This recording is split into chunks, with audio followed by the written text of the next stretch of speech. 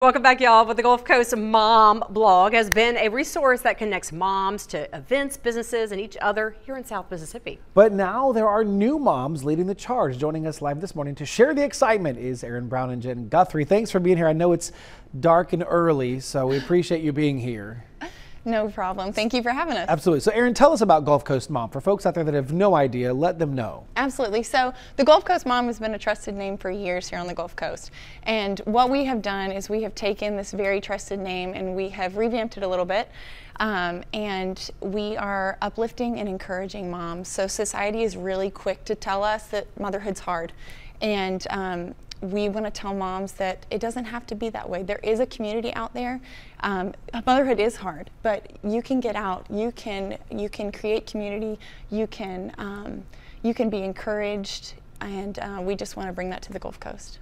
Okay, well, Jen, this question's for you. So when I think of Gulf Coast Mom, I think of the blog because it's been around for a while. How long has it been around, and what kind of resources do you offer? Is it just a website? What else do you offer? That is a great question. So Erin and I actually have a background in digital and media marketing, combined about 20 years, which is crazy to say. And she actually knew one of the previous owners well. They started the original Gulf Coast Moms blog in 2018.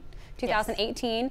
And we just took it over in July. Officially, it was July 23rd, and currently we have our website, our social channels. Our big vision is to become the premier one-stop resource for anything that a mom on the Gulf Coast could need, whether it's a recommendation, whether it's a recipe, something to go and do, events for the family, everything to make motherhood just that much easier, we want to provide.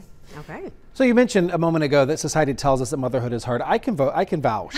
I met my wife, and she had 3 kids when we got together, and then we've had another one since, and I'm very active. My social calendar is unbelievably insane, and she carries a large load of, you know, what happens at home. We have our 1-year-old is not well this morning, so she's at home with our 1-year-old. So what kind of like uplifting moments do you guys provide in this blog for moms who are beginning to kind of get bogged down by it all? Absolutely. So instead of just dwelling in the hard, and society wants us to really celebrate the hard, and they are quick to show us, they're quick to encourage us in ways to celebrate that.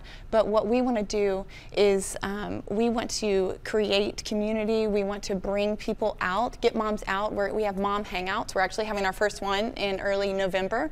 And so we're getting moms out of their normal, helping them to realize that motherhood is something to be enjoyed, it's something to be celebrated, it's a gift, and we want to be that friend for you. So we're your new best mom friends. I love it, your new best mom friends. And you know, I'm gonna leave it with this. I am a mom as well, and I think being a mother is hands down one of the most important thing that a woman can do on this world. You are literally creating the next generation. Yes. So thank you for what y'all are doing, and we wish you the best of luck, and we look forward to see what this grows into. Yeah, that is the Gulf Coast Mom Facebook, Instagram. I know we put it up there a moment ago, but there's specifically on the Facebook page, there's a list of all the events that are coming just this week. Yes. So head over to the Gulf Coast or the Gulf Coast Mom on their Facebook page. All of that's there on the Instagram as well. Thanks for being here this morning. Thank you. Absolutely. Thank you. All right.